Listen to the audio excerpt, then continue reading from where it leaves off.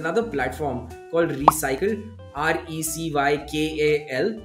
This is started by a guy in Hyderabad who previously founded Martjack. I've met the founder several years ago, and he moved into waste management completely.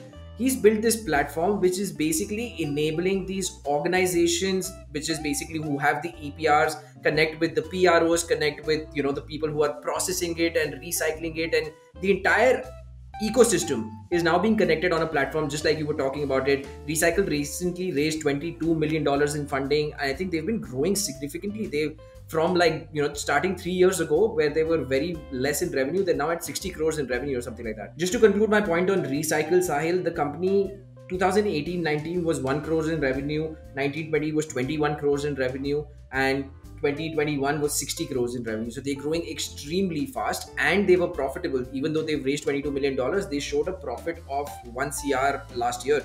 So seems like and this is something that I also found out in the e-waste segment, that this is actually counterintuitive. That when I thought about waste management, I thought it would be, subsidies and like working with the government, and it's not going to be a profitable enterprise. It needs to be a social thing. But these are good businesses that can be profitable businesses that can be built around this. Yeah, I mean, obviously this industry is super fragmented, right? Because if you look at plastic as a whole, there are literally tens of thousands of players in the plastics industry. Plastic recycling also has a lot of players. Obviously, we spoke about the waste collectors and all of that stuff, right? It's a fragmented industry, and building a platform that brings the entire industry together is an obvious play. And this is a winner take all market, the platform, because this has huge network effects. So yeah, so Recycle is one of them. Then there are couple of other companies that I found that are doing something similar. There's one called Banyan Nation, or Banyan Nation, however you want to say that, that raised $7.5 million, and that's again doing something similar, but not exactly the same. It's using technology to basically connect together the last mile collectors into Banyan's supply chain, so that they can do better traceability. Yeah. For example, there's one company called Nepra, which is the largest PRO in India. They are 90 crores in revenue, and they had 3 crores of profit in FY20. And I found so many others. I'll give you an example. One's called Gem Enviro Management. They had 25 crores of revenues and 20% net profit. That is after tax. That is insane. Most businesses don't have 20% of net profits. That's like almost software level. Yeah, exactly. Rico, which is a public company, so these financials are also out there.